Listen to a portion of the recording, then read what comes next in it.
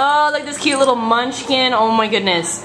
His name is Paul, and his ID number is A4857335. Paul is a 1-year-old male brown and black Shih Tzu mix, and he came to the Baldwin Park Animal Care Center as a stray from La Puente on July 19th. And from what we understand, he was hit by a car and then brought to the shelter. Doesn't seem that he has too many injuries, only a few little stitches on his right paw.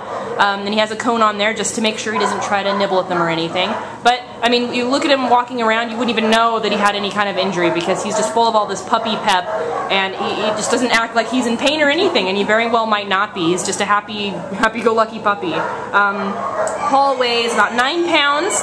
He might grow a little more, maybe to 15 or so pounds when he's an adult. And this guy is just freaking amazing. He's got the classic puppy personality. He's wiggly and happy, always moving, always cordial.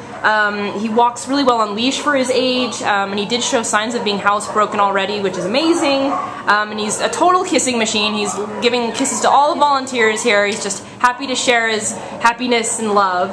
And he's definitely a volunteer favorite here at the Baldwin Park Animal Care Center. We love this little guy, and we know that you will too. So if you're looking for a puppy to add to your household, Paul is perfect, and he's available now at the Baldwin Park Shelter. He's going to fit in really well with any kind of living situation. Just know that as a puppy, of course, he'll probably need some additional obedience training as he grows into an adult, but he's just so easy to work with. We think it'll just be fun to help him grow as a great canine citizen of the world. So come and meet Paul at the Baldwin Park Shelter. He's looking for a new home. Bye, Paul! Good boy.